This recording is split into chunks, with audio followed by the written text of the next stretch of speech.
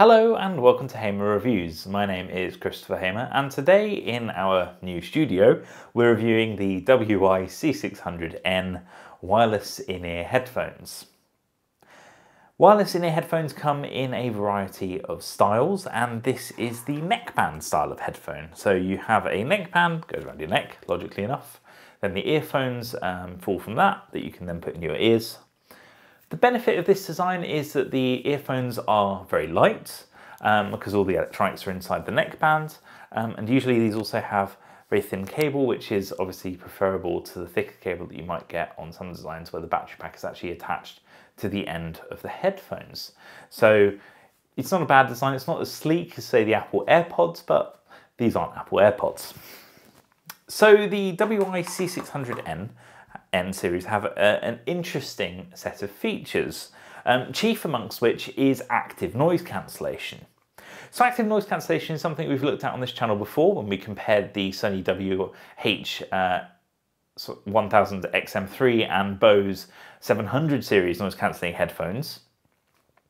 But on an in-ear headphone, that's actually a technology that's fairly rare. The Apple AirPod Pros have it.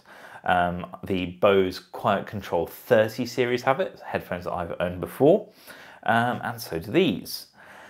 I think when you put noise cancellation into a set of headphones, you create an expectation from the consumer that you're going to receive a product that is superior to those from the competition.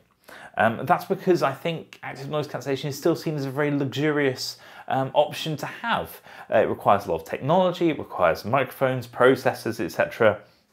It's far preferable than to something like noise isolation, where you're just using, say, a foam earpad to actually keep the sound out.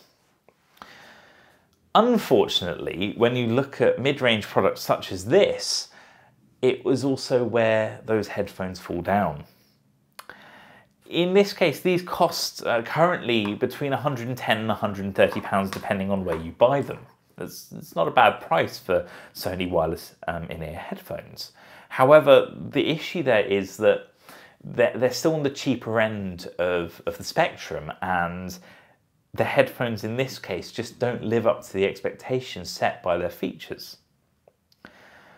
I find the noise cancellation in these to be almost non-existent. I tried them out on the tube before this whole situation where we're all basically under house arrest, and they just don't really block out much noise. You can have the noise cancellation on and off, and I just couldn't tell the difference.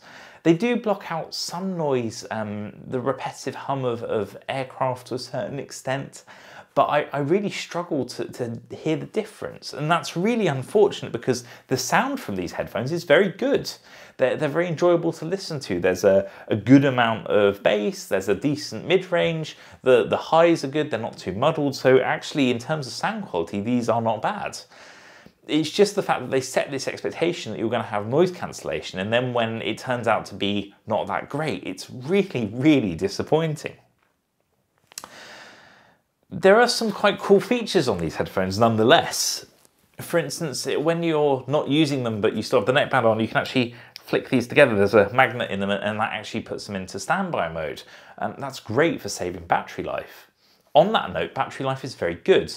They charge via USB-C, which is great and something I massively endorse. And they hold, I think, about 6 to 8 hours of charge I got out of them, which is perfectly acceptable given these are around a year and a half old. I also like the fact that the cable's nice and thin and doesn't create too much of a rustling sound, and the controls on either side of the neckband are very good. You have an on-off switch, then you have volume rockers, and you also have a button that can be used to, for instance, summon up your chosen voice assistant, or indeed start tracks or answer phone calls. On the right hand side you simply just have a noise cancellation or ambient mode, which allows you to either pass through sound, say if you're in a city and you want to be able to hear cars, or indeed switch the noise cancellation on. The design is sleek, they're sweat-proof, they're waterproof to a certain extent. You can use them whilst running or cycling, etc. They're very well suited to that, and as I said, the sound quality is great.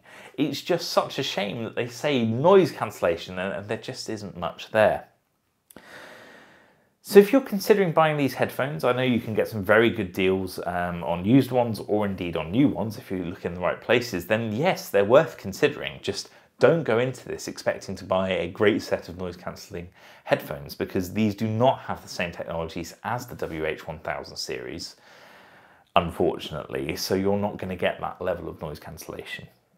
So that's what I think of the Sony WI-C600Ns. Definitely an interesting set of wireless headphones, though badly marketed in my opinion. If you like this video, give it a thumbs up. If you have any questions, pop them in the comments below. And if you haven't already, please do subscribe. It really does help. Thank you very much for watching, and I hope to see you again next time.